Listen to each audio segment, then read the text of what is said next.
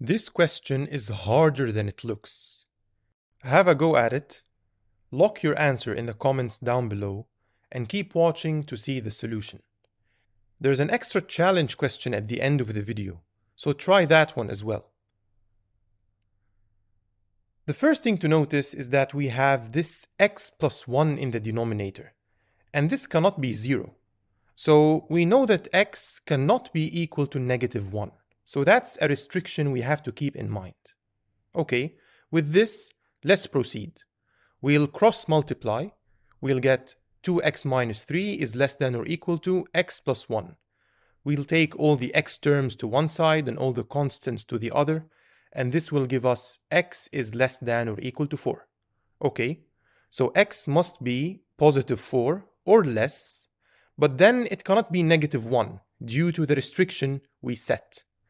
This means that the answer in interval notation is negative infinity to negative 1, excluding both, union with the set negative 1, 4, excluding negative 1, but including 4.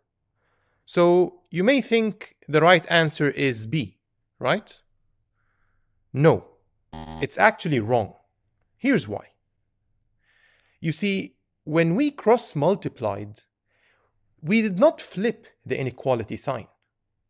You may be thinking, what does that have to do with the question? Flipping the inequality sign? Well, yes. When we deal with inequalities, there are occasions where we do flip the inequality sign. And that's, for example, when we multiply both sides by a negative quantity. We did not flip the inequality sign here.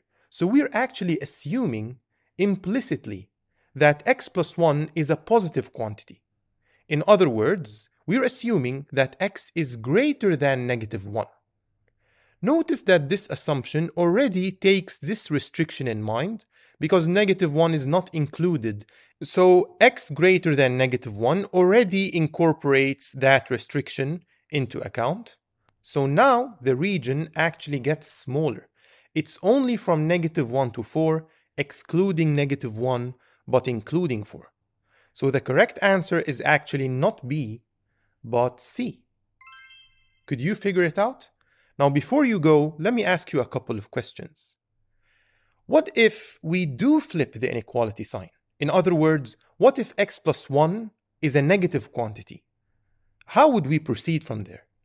Also, we only showed one method, but there are many alternatives. So can you suggest one of these alternative methods in the comments down below?